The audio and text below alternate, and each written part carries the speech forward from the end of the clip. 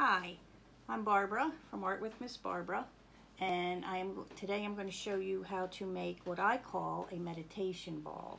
So you need about 1 to 2 pounds of clay. It doesn't have to be exact. Some cornstarch, a little bit of water, a little bit of vinegar, a toothbrush, old toothbrush, or buy one at the Dollar Tree, a pencil, some rubber stamps. So I'm going to start by taking my clay and just making dividing it in half, and then I'm going to squeeze these into 2 balls. It doesn't have to be perfect, I just need it to be a ball shape. And so there's one, and here's my other one. So now we're going to make a pinch pot. You're going to hold the ball of clay in your non-dominant hand and take your thumb and push it right into the center. Make sure you don't come through the other side. You can kind of feel how thick it is so that you have room.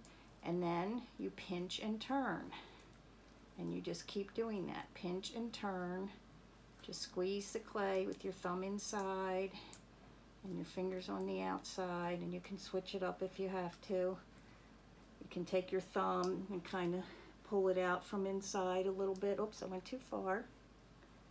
And just keep pinching and turning until you have a pot. Doesn't have to be perfect. It doesn't matter because we're going to put these together and make them a ball. So there's my first pot. That's pretty good. Because the end result is not the pinch pot, so it doesn't have to be beautiful. So there's one. So I'm going to do the same thing with the second one. Thumb in, pinch and turn. Now I'm going to pinch and turn this until it's about the same size as my other one as far as the lip, okay? Because we have to stack these together in the end. So I'm going to make sure that I get it as wide as the bottom or the other one. That looks pretty good. I'll make it a little bit bigger. And you do not want to make your pot too thin. You want to keep the whole pot, the edges and walls, about 1/2 inch thick if you can. If you make it too thin, it's going to be hard to work with, and it could crack as it's drying. So I've got my 2 pots, and like I said, they don't have to be gorgeous. This clay is a little wet, and I'm recycling some, so it doesn't look great, but it's fine because it won't hurt anything. I'm going to dip my toothbrush now and get it nice and sloppy in vinegar, and I am going to scrub, making sure I get vinegar. We're using vinegar instead of just water for the attachment because it makes a better attachment. It has a little bit of a chemical reaction that makes the clay stickier. You can use just water if you want to, but you want to scruff it up. You want to really scruff up the lid edge of your pot on both of them. Then we're going to put them together just like this. And we're going to squeeze them together so that both lips fit all the way around. Can you see that? Now you see that where they come together, we want to get rid of that. So we're going to take clay from one piece to the other. It doesn't matter which direction you go or whether you go up and down, but you have to go from one pot to the other pot, all the way around to get rid of that seam. Okay, my clay is a little bit wet. Yours won't be this wet because you will be using it most likely right out of the package. This is air dry clay, by the way. I usually do these with fired clay, but since this is a home project, not everybody has access to a kiln, so we're making it air dry. And it's a lot easier. You don't have to worry about having air bubbles in the clay, which would explode in the firing and all that. So once I have my edges together and the seam covered, it still looks pretty rough, but that's okay. We're going to take care of that. The next thing I'm going to do, I'm going to compress it in my hands to round it as more if it needs rounded. And then you can, like roll a meatball. Roll your clay. You want to have like a non-stick surface because the clay, if it's a non-porous surface, it's going to like stick to it, and then you might have some trouble picking it up after it's dried. So I'm just going to make this into a ball and smooth it as much as I can. Like I said, this clay is a little bit wet, so once you get your ball, you can just smooth it out. I don't need any water to smooth these because my clay is really wet. Yours will be drier. If you notice little cracks, you can just dip your finger in the water and smooth them out like that. If it starts to, if it keeps making cracks, I'm not having any, but if it makes like wider cracks and it keeps doing that, it might be there's too much pressure inside. So you'll take like a toothpick and just punch a hole, a slight hole, to let some of the pressure, some of the air out that's trapped inside, so that it will not keep cracking. Okay, so I have my ball. Now, if your ball is very wet, you're going to want to wait before this next step. Like mine is really too wet to do this, but I can still show you because I can always come back later and fix it. So I have my ball nice and round, and I've smoothed it with my hand. So the next step would be to write or decorate. You can use rubber stamps. I have some letter stamps here because I use these to put either inspirational messages or healing messages. It's a good thing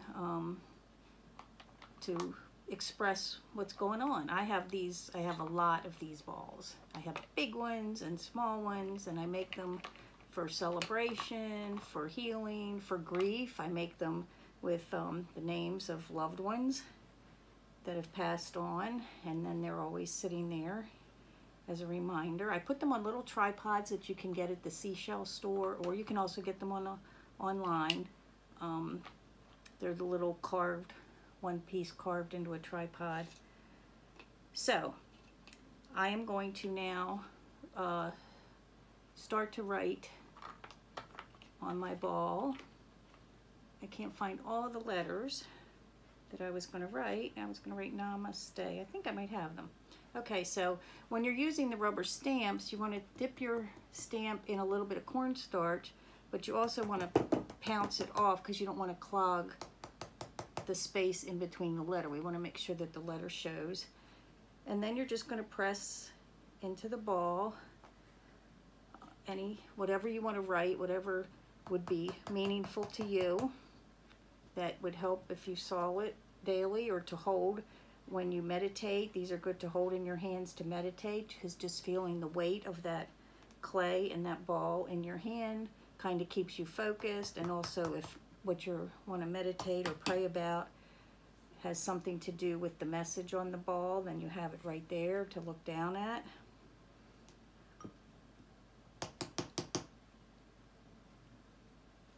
I'm writing Namaste.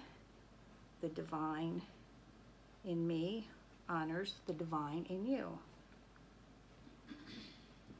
But you can write over the whole ball. I cover them with writing or designs,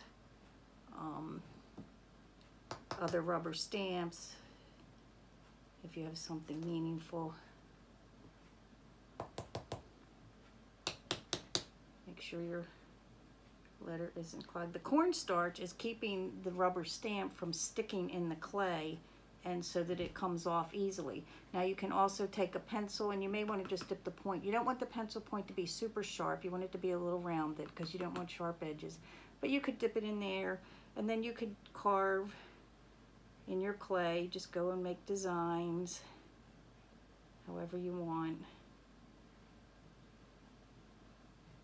Okay, now if you can see, that's carved now. It has little jagged things. When they're dry, they're going to be hard and a little bit rough. So what you want to do is let this dry enough that you don't want it to be, we call it leather hard. It's still soft enough that you can write in it and stamp in it, but it's not so soft that it's going to like collapse and smear. So when it's that stage and you do your writing, you can just then take your finger with just the slightest bit of water on your fingertip and go over where those little pieces of clay come out and clean it up, okay? Then you need to let your your meditation ball dry. So depending on, of course, the humidity in the room or your house and how wet your clay is when you make it, it could take even up to a week to get it all the way dry. But a quick way is to put it out in the sun on a warm day. And once it's dry, you can just take your acrylic paints, you could use paint markers, you could even use watercolor for a very transparent look and add color to your ball, or you could just leave it, it'll be a grayish white clay. So I hope that this is a healing activity for you and that you enjoy it. Namaste.